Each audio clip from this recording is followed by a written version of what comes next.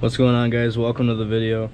So we're gonna be checking the oil on a 2011 STI today, and so your dipstick for the oil is gonna be located just to the right of the alternator, so it's gonna be right here.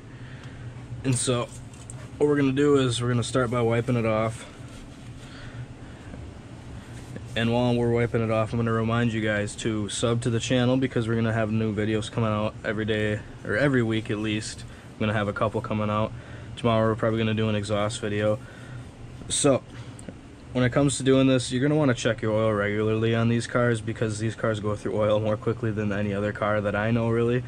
So you're going to want to check it frequently, and I'd say the more the merrier when it comes to these cars.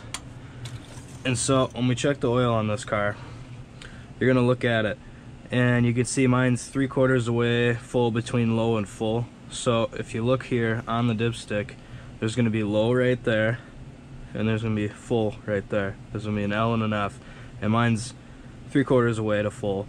So we're good for right now, but we're going to have to put some in eventually probably, because Subaru life.